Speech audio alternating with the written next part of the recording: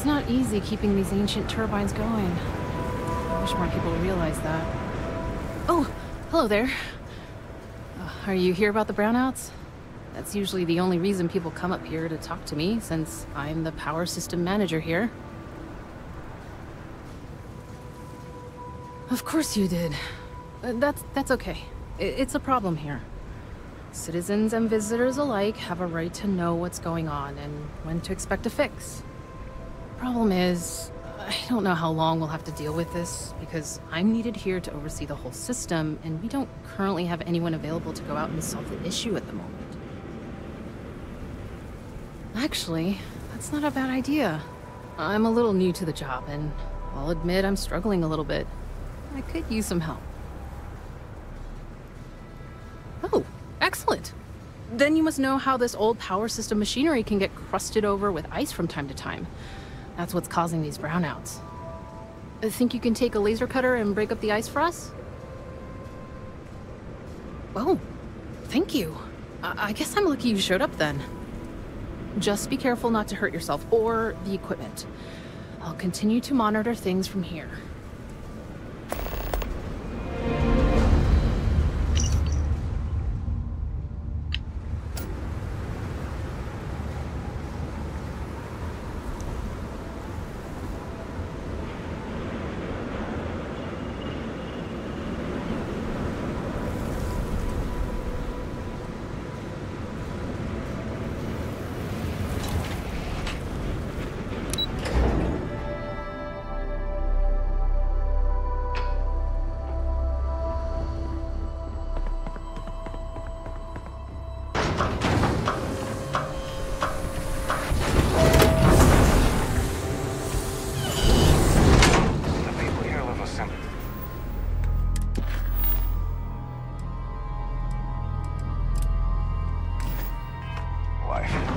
Try not to complicate it.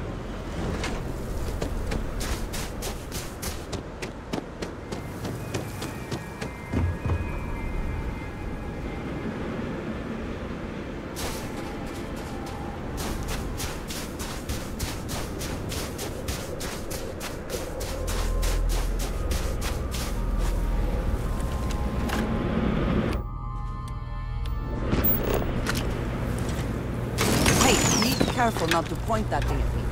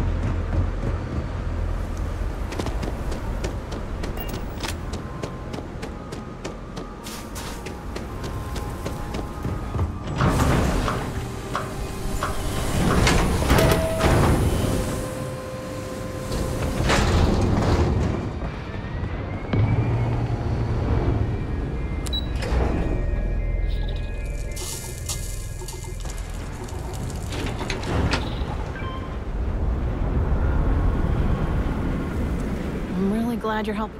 Great! I just saw the readings and everything looks good. Thank you.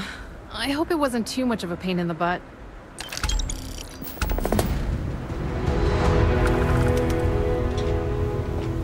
Hi. Me?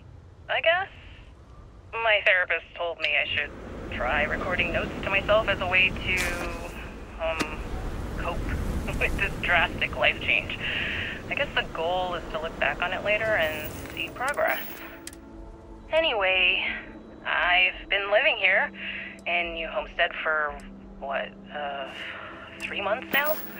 And it hasn't been easy. The locals are a little wary of people coming in from the outside, but they know they need me here because their previous power systems manager died.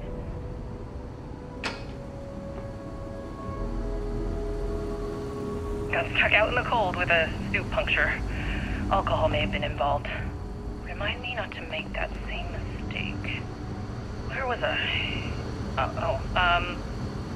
So, I decided to go all in and change my family name to show these people I'm serious about their home. It's caused some drama with my parents, but ultimately, they understand. And to be honest, I kind of like it.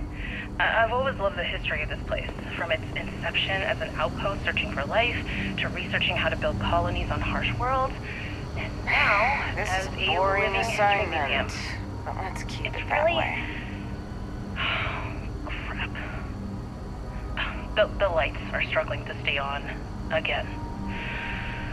Well, back to fixing this place. Talk to you, me, later. Don't feel free to look around, but don't touch.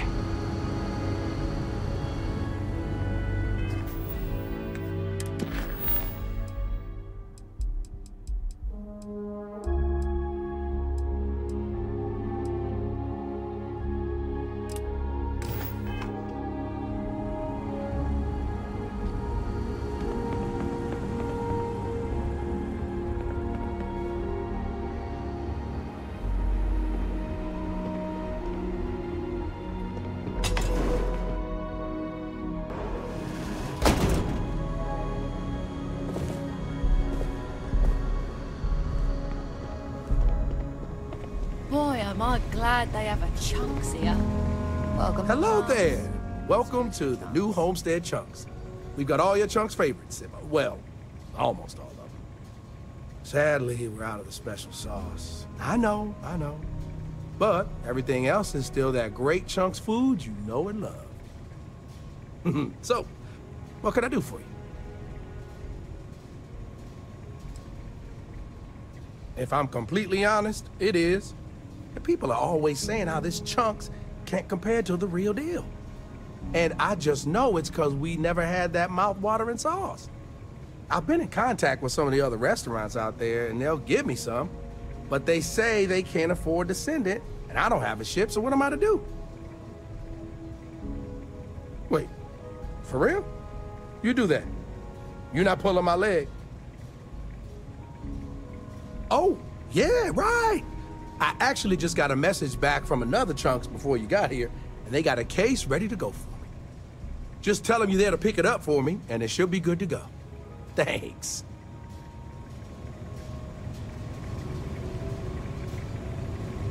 Ooh, I can't wait until it's time to eat. I'm gonna use our discount to get a bunch of different Chunks and mix them all up, try some new flavor profiles, as they say.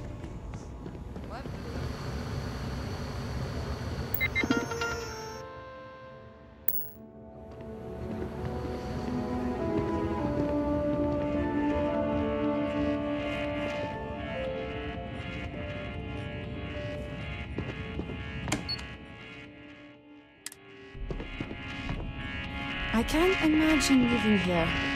These people Why, hello there!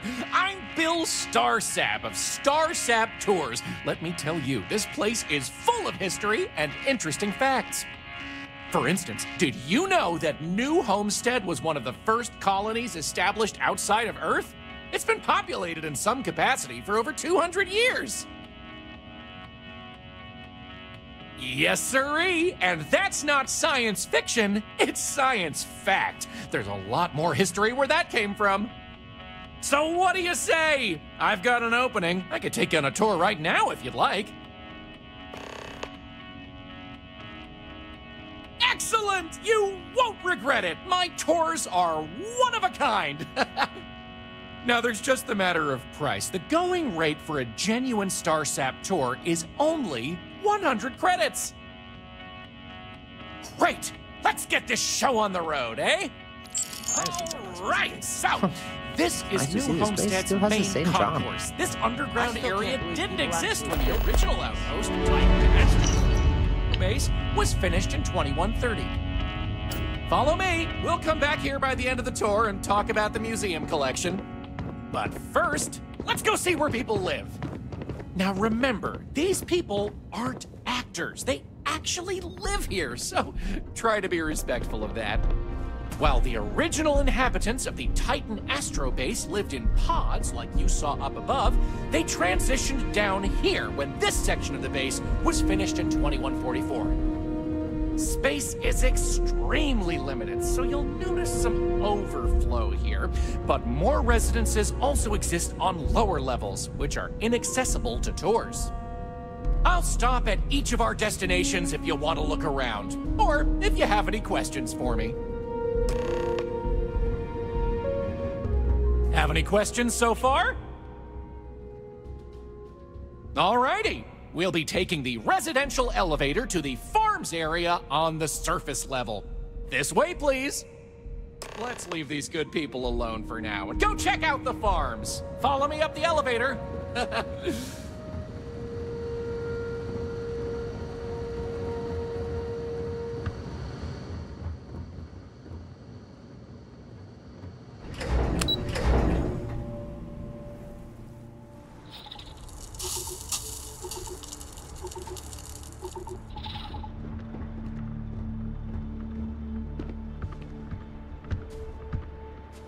New Homestead's farms are the beating heart of the colony. Without them, the original outpost would have shriveled and died. These pods are sealed and climate controlled, the perfect environment for growing the hydroponic If you'll pardon vegetation me, I'm not in needed the for mood to talk. survival in the early days of the colony. Hello. Don't mind me. I love talking with off-worlders like you. Any questions about the farms? Onward it is! We'll be stopping by the Brown Horse Tavern later in the tour, which uses many of these locally sourced. But for now, it's just a short way to our... So, the old biolabs are just on the other side of this building, believe it or not. We'll step on through the hallway there. They're not in use anymore, but the colony has faithfully recreated them as a historical exhibit, true to the original purpose of the Titan Astro Base. Sadly, they're undergoing some light renovation.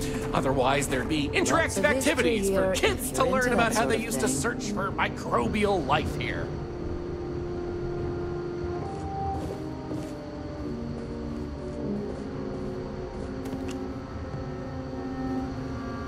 Pardon the dust, but I can still answer some questions about the old Titan Astrobase biolabs. You got it! On to our next stop! Next, we'll be heading outside, so make sure to check those seals on your suit because it's a bit chilly out there. We're going out into the frozen wastes of Titan to see what powers this planet. Watch your step outside, by the way. The ice can be slippery if you're not careful.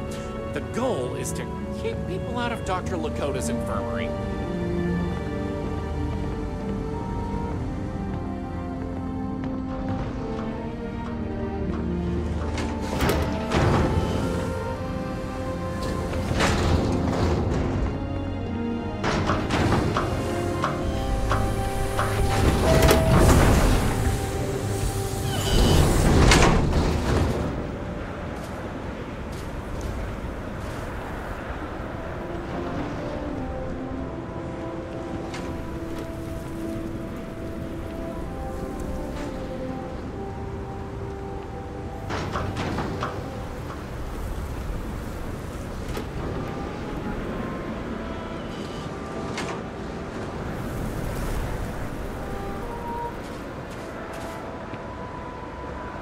Anyway, where were we?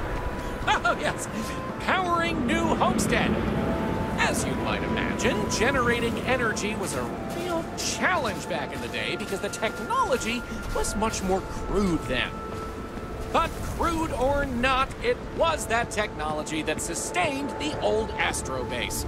And it might surprise you to learn that the same technology is still working today.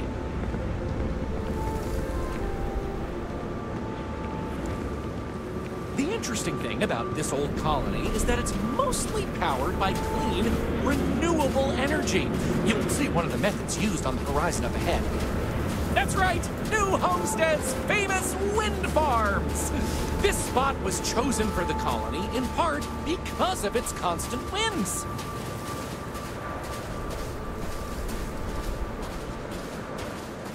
These turbines have been integral to the colony's function since its establishment as a cheap, mostly reliable source of electricity.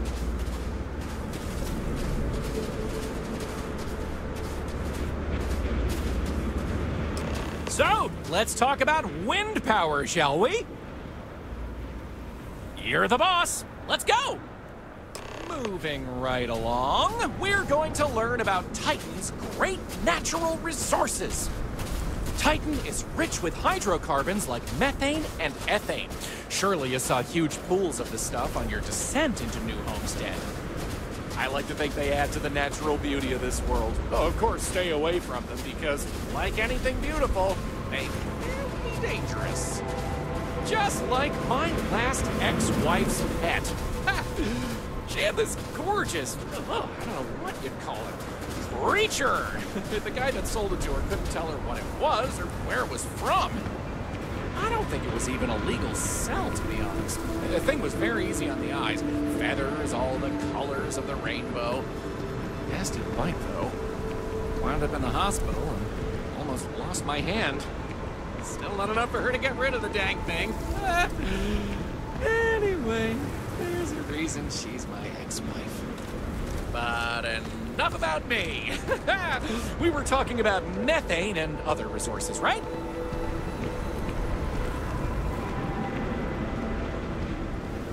Hey, can you believe it? Back in the 20th century on Earth, they used to fight wars over natural resources like this and petroleum. They had this whole moon here basically made of hydrocarbons in their own backyard. They just couldn't get to it. Incredible how far we've come. New Homestead is home to one of the oldest and largest methane processing plants in the settled systems. Every year, UC engineers go through a painstaking, month-long maintenance process. That's how this place has remained operational as long as it has. I'm not going to take you too close to the machinery, liability and all, but I can still answer questions. Questions? Fire away! Okie dokie, artichokey. There will be time for more later anyway. So, this next stop is a bit of an interesting one. I only recently made it part of the tour. Fun fact, it's also the only natural landmark on the tour. What we're about to see is a glacial spire we affectionately call Ymir's Horn. This colus used to be named after a character in a popular fantasy novel, but it was changed a couple hundred years ago to avoid any potential litigation. Now, what's a colus, you might say?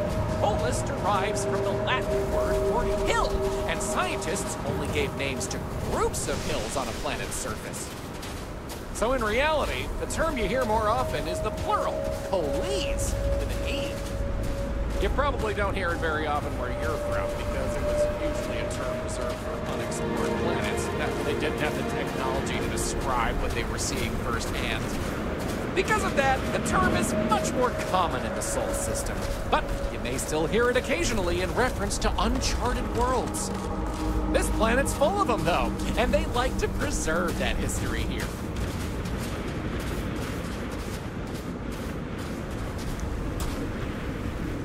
So here it is, Ymir's.